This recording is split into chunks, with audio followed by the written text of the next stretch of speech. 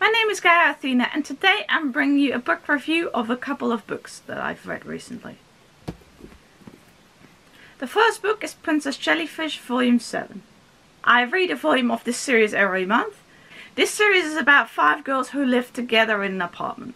They're all sort of geeky and have their own special interests.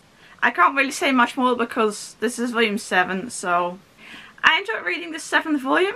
There are 9 volumes in total, so I should be finished with this series in a couple of months. My next read was a reread, and that is With the Light, volume 7 by Keiko Tobe. This series follows a mother and her autistic son. The son grows up throughout the books, and you see how it goes with him at school and at home.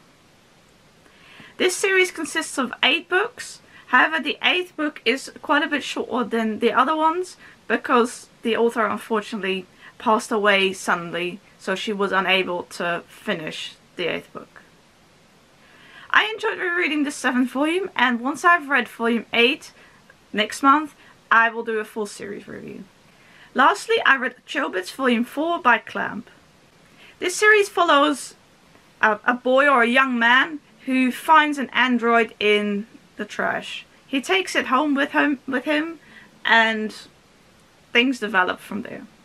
This is quite similar to the anime, and I enjoyed reading this 4th volume. There are 8 volumes in total. Thank you for watching this video. Bye!